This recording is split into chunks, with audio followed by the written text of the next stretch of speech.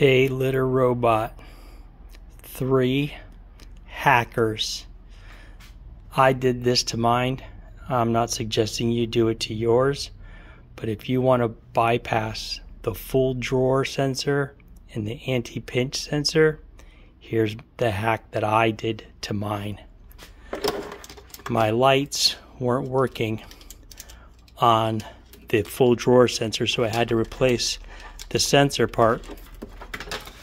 So what I did was I ripped out all the guts, everything. I took it all off.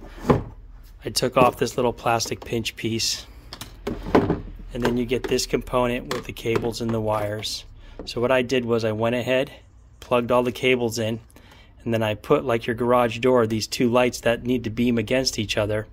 I just taped them together so they're always beaming against each other.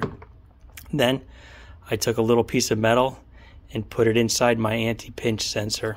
And then I can take it and I stuff it off into the back, and then that whole part is gutted.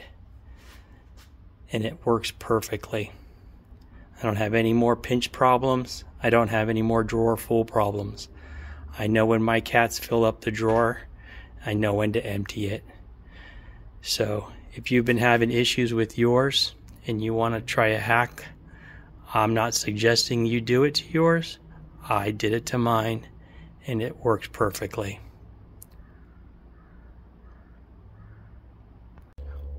One other thing you want to do is when you put this little pinch sensor together, you can just slice those wires and wire them up together. Just wrap that with tape or something that'll protect it so that it doesn't short out anywhere.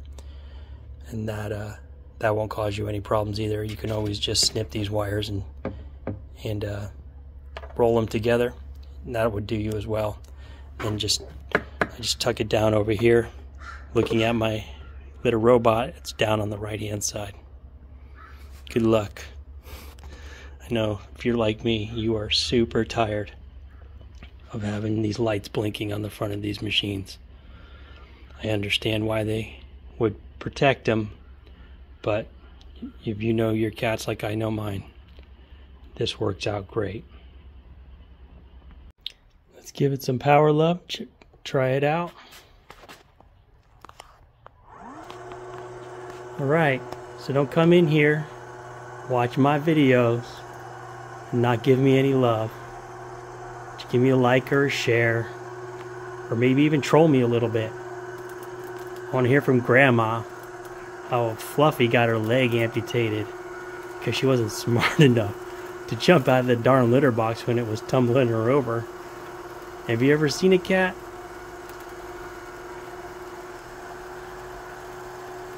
That's right. Down there on the left is where the old sensor is. I'll go ahead and try to leave a link to the sensor I got to replace my old one. If you need it, I'll put it down in the description below.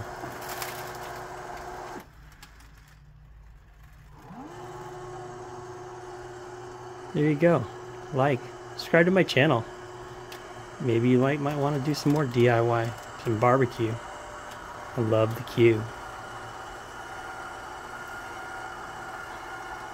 No, Fluffy, jump.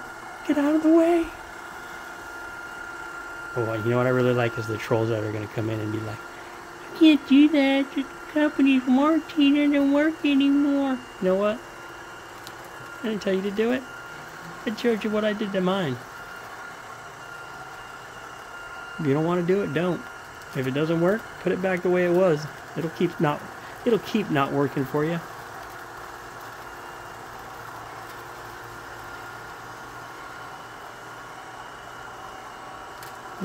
Not very clean in there.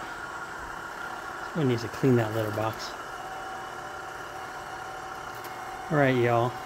Well, here you go. Cheers. Happy hacking to your little litter robots.